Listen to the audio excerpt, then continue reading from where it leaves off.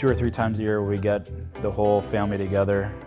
Christmas obviously being the most exciting because it's a huge holiday for us. Tiramisu has been a staple in our house, not just that over the holidays. Pretty much anytime all of us are together, she ends up making it because she knows our love for it. My mom made it, his grandmother, so we're definitely looking forward to teaching this to this guy who claims to be a good cook.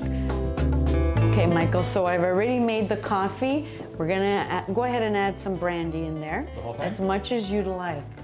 Do you want it potent? I guess we're going the whole thing. Yeah. Okay. I'm going to whip 5 eggs, egg yolks. Use a spatula and basically whip it in, or sorry, I should say fold it in.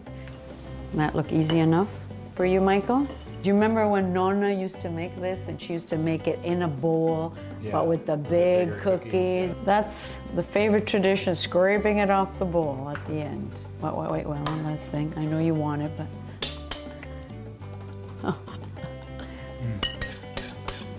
Have to admit, pretty darn good. Yeah.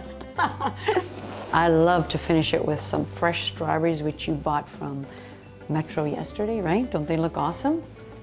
You ready for the challenge of doing this on your own? Not sure it'll be as good, but I'll give it a try. I'm sure it will be.